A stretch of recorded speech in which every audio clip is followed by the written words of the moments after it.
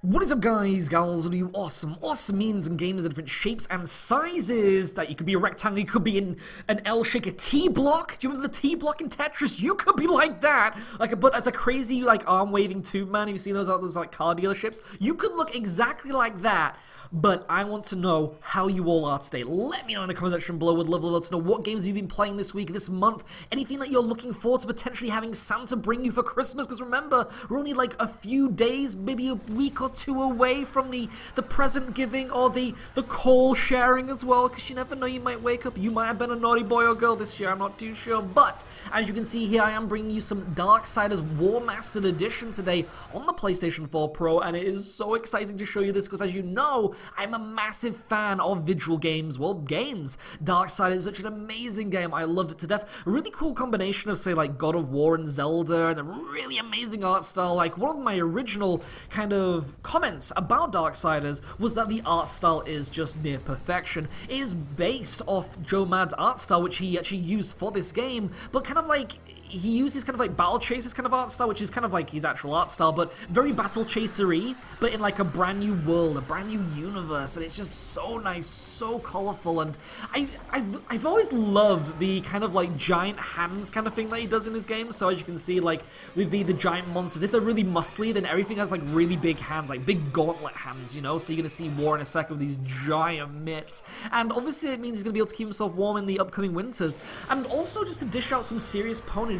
Really love the art style, and it's that thing as well, where because this is actually like a comic book inspired game, it just bleeds awesome, you know, so much uniqueness, so much personality. But would love to know your comments in the comment section below, your opinions, your comments, everything. Just tell me something about this game that you really liked, didn't like. Are you actually excited to see this remastered version on your PlayStation or Xbox or PC? Now, the really cool thing to mention is that this game is really cheap. It is only £15 on Amazon, on Game, all those different stores. And that basically means you're paying half price, even under half price, for, you know, a brand new game, and it's all been completely remastered. As mentioned, you've got all those brand new redone textures. It's even been put into 4K, which is really cool, which is something that's kind of interesting actually, because they didn't do that in the Definitive Edition, I don't believe, which was obviously Darksiders 2 on the PlayStation 4 and Xbox One and PC.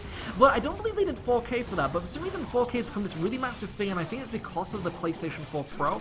And so what you're seeing right now is gameplay on the PlayStation 4 Pro in 60 frames per second, which is really cool as well. It's one of those things that doesn't really bug me. Like, I've never kind of like, maybe I'm just really, I don't know, cavemanish. I'm not too sure. My eyes just don't really, I can see the smoothness. Like, this is one of the things, like the frame rate in Darksiders at the moment is really nice, as you can see.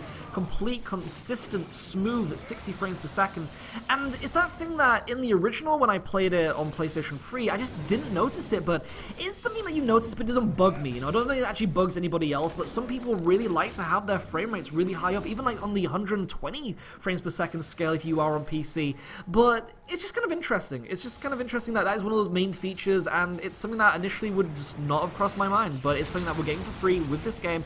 And also, don't forget, you're also getting those brand new textures, so completely done up, really sharp, especially for those 4K resolutions. I like this cop look. This cop's got like mega balls. Those look some serious cojones on that dude. Just shooting War with his little 9mm pistol. It's pathetic, but at the same time, it's kind of sexy. I mean, I would take him out on a date. But again, the art style, the colors used in this game are really nice. And if you've actually seen the gameplay comparisons of the original version and the PlayStation 4 Pro version as well, you will know that they've actually upscaled, they've actually redone the color palette as well. They've made it even sharper, shinier, but also just more beautiful. Just look at that. Oh, those reds, those blues, the yellows, the oranges, yellows, golds, everything just looks so nice, and it really pops out the screen. That's also, again, thanks to that amazing comic book like inspired art style, and it's really nice. The gameplay as well is so fluid thanks to that frame rate as well, and so I've just been having an amazing time while playing. It's been really nostalgic because I remember when this game came out and I was so freaking excited to play it, and just when I went through it from the start to finish, it was just one of those kind of experiences where I was completely lost in it. Like, I love that kind of thing where even though I'm not the biggest fan of Zelda, having kind of like Zelda-inspired combat in a world and a story that really kind of clicks with me. Like, I love that kind of like heaven and hell kind of like thing going on, like really muscular, overpowered dudes, like actual gods in a sense battling. Because remember, you were one of the 4 horsemen when you're playing this game, and it's just like a really epic idea playing as the 4 horsemen. But obviously, like what their original plan was to have at least 1 horseman that you played per game. So obviously, the first game which we're playing right now is War. Then the second game was Death, which was really, really badass too. But then we never got Strife. I believe it's Strife, and it wasn't Pestilence. They did a different name for it, which is kind of interesting. And they always teased at, I think it was Strife, I believe it was Strife, right? With the one with the twin pistols, because you always got one of his guns in these games. You had the different type of revolver in the second game. You also had his original revolver in the first game.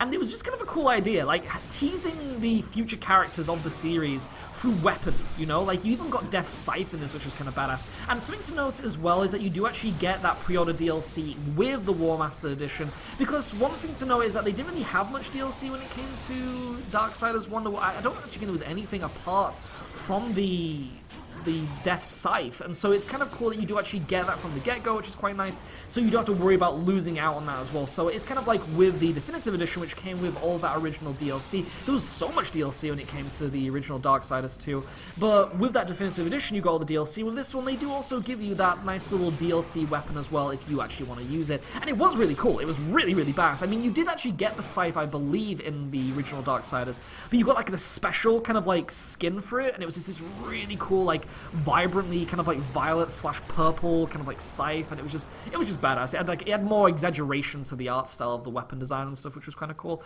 But again, the game is just really solid. The game is just really, really good, and if you've actually played this game originally, you will know that from beginning to end, there was some amazing experiences with it. You got some really cool enemies, you got some really cool characters to meet. It even has like Mark Hamill in it, which is really, really badass as well.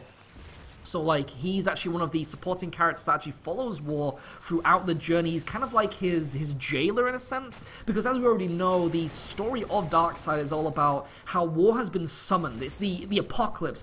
Earth has gone to hell, or to some kind of really shizzly type of hell, because as you can see, there is actually poo on the walls. And why is that stuff that you're climbing? It just looks really gross and really, really weird. But stuff is going down. Heaven, hell, angels and demons are battling each other, and supposedly the only way this is supposed to happen is if the seals are broken. Not actual baby seals. That would be really scary, and I would kind of be worried for them, because I do not want Bane just coming in and breaking a bunch of baby seals' backs like Batman. You know, that is just not very nice. I don't condone that kind of stuff, but I'm talking about metallic seals. Now, these metallic seals are kind of like a boss each, so I think there's like about 6 of them, maybe 7, and they all represent like a boss, and so the whole point of the game was that War has been summoned. He's supposed to have his sister and brothers with him as well, and they're supposed to kind of like answer the call of where heaven and hell battle once those seals are broken at a specific time. But the seals have not been broken, but someone has called him forth, and it's kind of brought about this giant apocalypse. So in a sense, when he gets summoned by these seals getting broken, but they haven't, so it's this kind of like story about how they kind of like got the call and stuff. And I think from spoiler territory, it's kind of like they were broken, but then they were reforged again or something, which is kind of cool. So there's this kind of like massive conspiracy in the game, but I'm not going to tell you who's behind it and stuff like that. That's for you to experience yourself. But really awesome story, and again, really cool characters. And it's this thing as well where there's an amazing immense of pace and progression when you're playing this game. Like, it has that immense kind of Zelda vibe too, where you're going through dungeons, you're getting really cool different gadgets and weapons. I mean, you do stick to using the Chaos Eater, which is the sword that you're seeing here, but you get some really badass, like, other little mini weapons, and he gets some cool, like, tiny little gadgets. Like, he gets like a it's kind of cool actually, he gets a grapple hook, kind of like the one in Zelda. It's the funny thing, like, there are lots of Zelda inspired things in Darksiders, but they used to a really cool kind of like really kind of like stayed true kind of like homage kind of like quality, which is kind of nice, so that it doesn't feel like it's a copy, but it's like a really bad copy. It's actually like a really good kind of like utilization of those tools that we've seen before in other games, but it's just nice. Like, you even have like the portal gun in this game, which is kind of cool, but you can only use it on specific kind of like actual circular like portal objects, but it's still there, you know, it's like, it's the portal gun. So they have all these cool things that people have actually loved over the generations of video games. Well, generations been like the consoles, so obviously like Half-Life and Portal and stuff like that. You actually have those kind of weapons weapons in this game, those gadgets, but they're just used to a nice effect, and it's really cool as well. You have to use them in boss fights, and the boss fights are amazing. As you can see, there's a combo system in this game.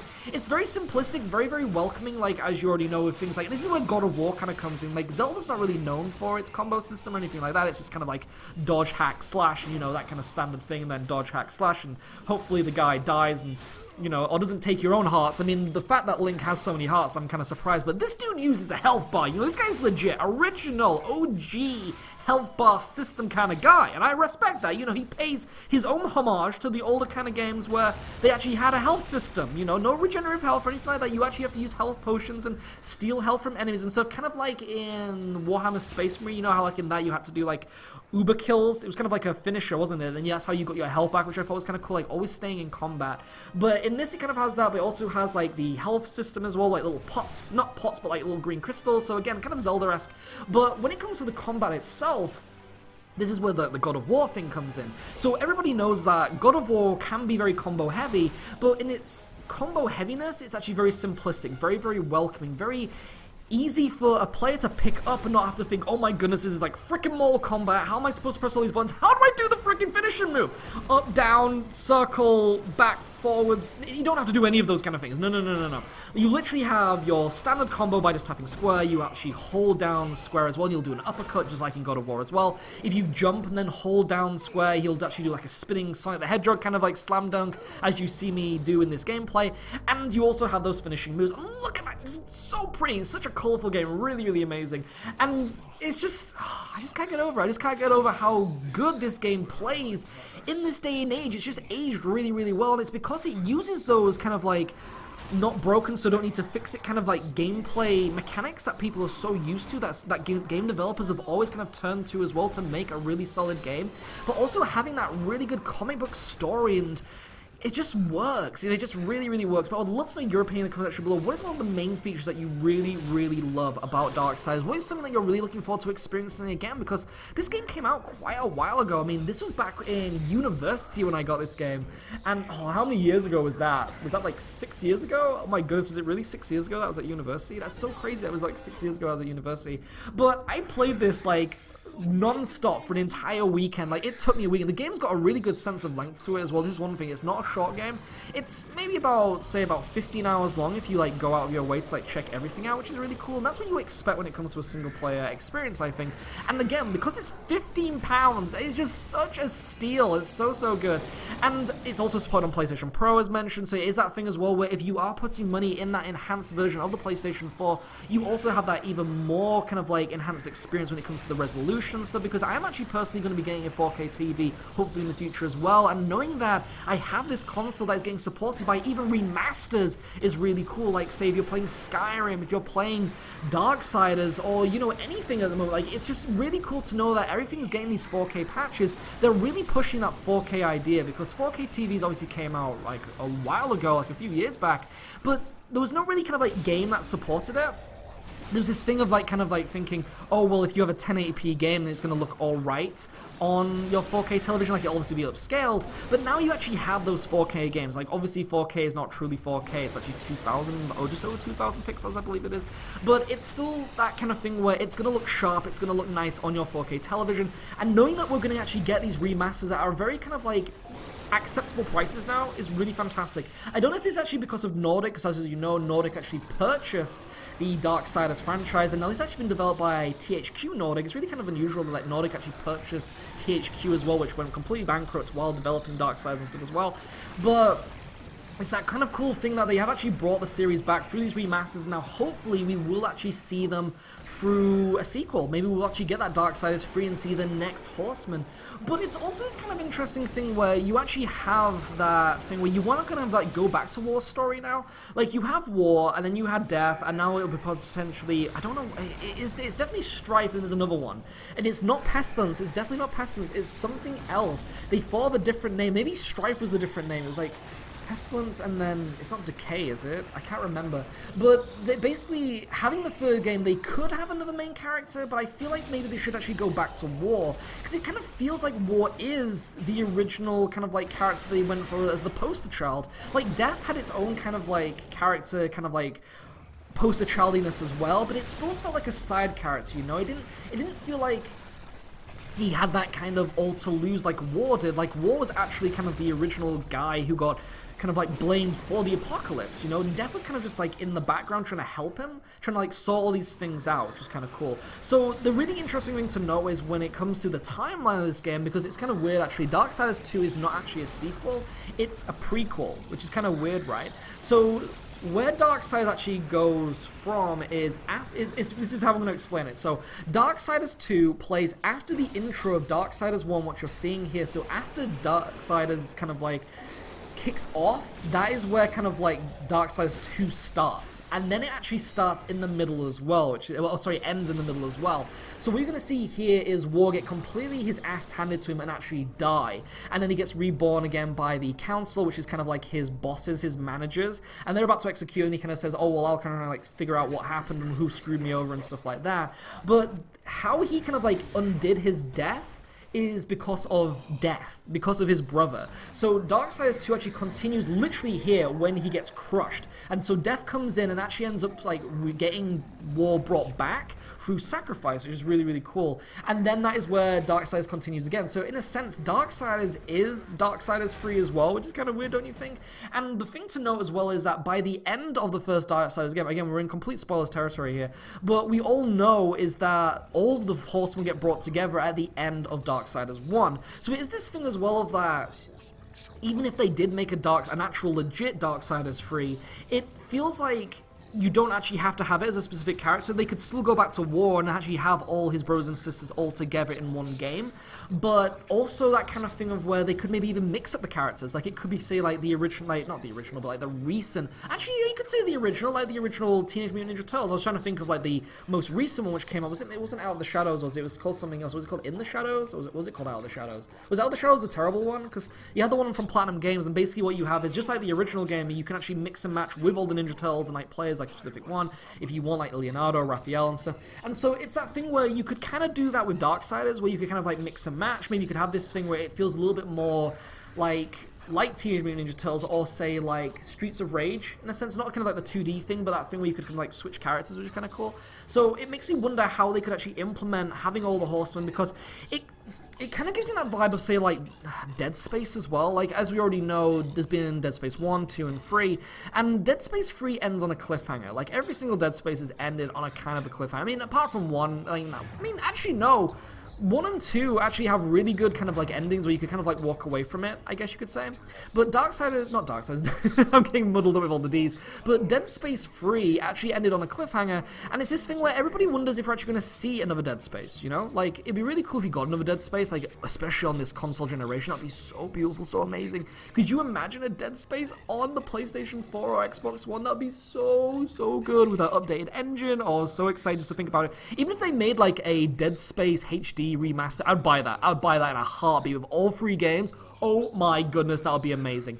But it is this thing where, you know, it ended on kind of like a cliffhanger, and people don't actually know if they're going to continue that series anymore, because obviously Dead Space 3 didn't really do very well. Like, people didn't like the idea that it was going to go into like an action-oriented kind of thing, but they actually kind of like, they did a really good game. I really liked Dead Space 3. I liked all 3 games. But it is this thing where, like, they've done Darksiders like 1 and 2, but now if they do like another one, is there going to be that support? Is there going to be that kind of like, you know, carrot on the end of the stick for consumers who actually want to buy a Darksiders 3 after all this time of not seeing it and always having all these remasters and stuff? And I really hope that they do. I really, really hope that we actually get to see a Darksiders 3, but also that it can actually kind of like bring the players back, bring the fans back into the Darksiders universe and support it and actually fund it, so that we actually get to see the ending of the game series. You can actually do that in the Darksiders 3. Again, if you kind of rushed it, like in a sense of not actually having each horseman have their separate game. Obviously, you need 4 games and maybe a 5th one where they all come together, but by the end of Darksiders 1, you see them all come together anyway. So it's this thing where, I mean, you could just make it out as that like the other 2 horsemen aren't that important, but then it kind of feels a bit bad. You kind of feel guilty in a sense, especially if you're playing as those horsemen. You'd be kind of like, you didn't get your own game. You just kind of got to get shoveled in there because they don't feel very confident that you'd be able to support your own game, you know? It's kind of worrying to think about, in a sense. But at the same time as that, Darksiders 1 and 2 are amazing, and you now have HD remasters of them with all the DLC, and what is there to complain about? I mean, it's that really cool thing where there's such good stories in their own right that you don't really have to worry about it. It's just so awesome. But either way, we have to end this one here. We're actually nearing the end of the story of where I actually recorded it for you. I just wanted to show you the beginning of it. I didn't want to like spoil it or go over like a massive playthrough or anything like that, because I do want to review it. I do want to just freaking get into it and just play it, and I'm just so freaking excited. This is obviously where Darksiders 1 continues, and Darksiders 2 ended. So as you saw there, Death has actually, well, spoilers, Death has actually brought back War, as you can see, from the end of Darksiders 2, and he's now continuing on his journey to try and see who is behind all of this craziness, and it's just awesome. It's just so cool. It's so epic. I highly recommend it, and again, it is only £15, and if you do actually have this originally on PC, you do get the remastered version with the 4K support and the 60 frames per second completely free. You get the Warmastered Edition for free on the PC, which is a really awesome idea. It's just a really cool kind of like gesture as well. By Nordic have done really well with all the franchises that they purchased. They've all been really nicely supported. As you see, they've made them prettier, sharper, really good looking. They've just made sure these games can be remembered, but on the next generation of consoles, which is really cool. And hopefully we have backwards compatibility in the future consoles as well, because I would love to be able to play these games on 1080p, you know, and 4K in the future console iterations as well, and not have to buy them all again, which a lot of people are worried about. But it is that kind of thing where it's nice to see Darksiders back, you know, after so freaking long. It kind of makes you hopeful that we will actually see a Darksiders 3. Maybe they just had to sell Darksiders 1 and 2 remastered so they could actually get the funding for Darksiders 3. But at the same time is that they actually have the engine, they have all of the assets and stuff. They could just make a Darksiders 3 with what they have and just like make some brand new, you know, character stuff. I mean, we do actually have Joe Mad and his team, I think it's Airship Syndicate, actually making a Battle Chasers game at the moment, but obviously they could come back and actually make a Darksiders 3. So much potential, so much excitement, but it has been me, Josh, aka Proxy, bringing you some Darksiders today. Warmastered Edition on the PlayStation 4 Pro. Let me know in the comment section below what you think to it. Would love to know. And also, don't forget to drop a like if you enjoy this video, and why not subscribe for more gameplay like this in the future. Maybe I will do another Darksiders video later on or something, I'm not too sure. Don't forget to check out the review when it comes out. But it has been me, Josh, and I will see you all next time. Don't forget as well to let me know what you think of this game, this series. Are you looking forward to it?